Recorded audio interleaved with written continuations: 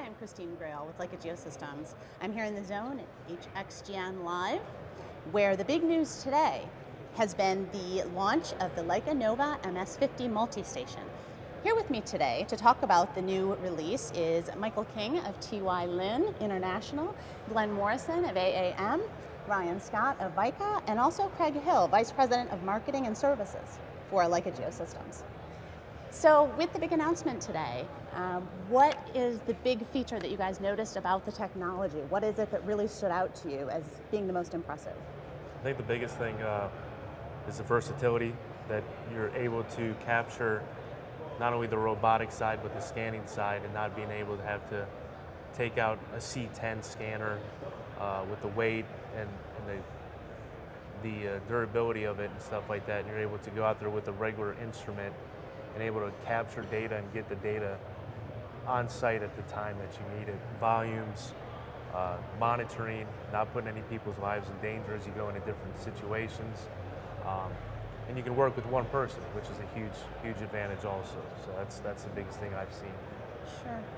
And what do you think about in terms of workflow productivity? I mean, I know we heard a lot today about how the new technology is going to improve your workflow. Definitely, yeah. It's all getting captured in the one device. You're not having to have a TPS data set, put that through LGO, get out a solution, and then take your cyclone data, and then take that coordinate system and then apply it. Whereas this technology will allow us to actually capture it all in real-world coordinates to start with, and then actually use that data in the real world and on the fly and in the field, as they showed. Do a simple stockpile volume report then and there in the field. You're faster. I mean, it's going to be more productivity, profitable. I mean, that's the biggest keys in any business. So you're looking at all three of those, which is huge. Sure. Now, Craig, the technology has something called Merge Tech. Can you explain a little bit about that? Yeah, Merge Tech, it's quite an amazing technology. Something we've been working on for a long time. It's really outstanding technology that combines both total station measurements, imaging, laser scanning, and also even GNSS technology. And it's not only the hardware we're merging, we're also merging the data, bringing all the data together into one solution with the hardware and then also the software. Sure. Now, what types of applications do you guys envision for this technology? I think that there's, in my dealings with transportation, quite a lot of applications where we can take into account all of the tools that are associated with the total station. In the instances where we're short a person going into the field as part of the team, this total station allows one person to work and gather the data necessary to complete the job. So we're no longer limited by having personnel issues. The ability to shoot a reflectorless object 2 kilometers away from the total station allows us to get into areas where access may be limited, either due to obstructions or hazards that we would normally not be able to get into. The scanner will allow us to do the same thing in areas where we have to get massive amounts of information in a short amount of time, and the ability not to have to register all the scans together because they're going to be put into the same georeference system is going to shortcut the time that's spent in doing all that registration for clouds. So it's going to be an excellent tool for use in that manner. Sure. What about you, Glenn? What sort of applications do you see? Oh, definitely for us, it actually goes across our whole business line. So we can either be in an industrial plant somewhere doing steel manufacturing, and we do a quick as-built on something, allow us to scan it then and there.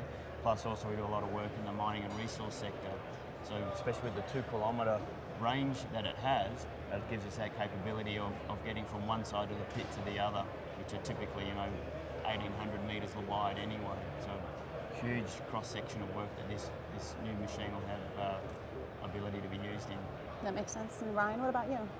I'm in the DC area, so we have a lot of urban areas where we can't get to a lot of things.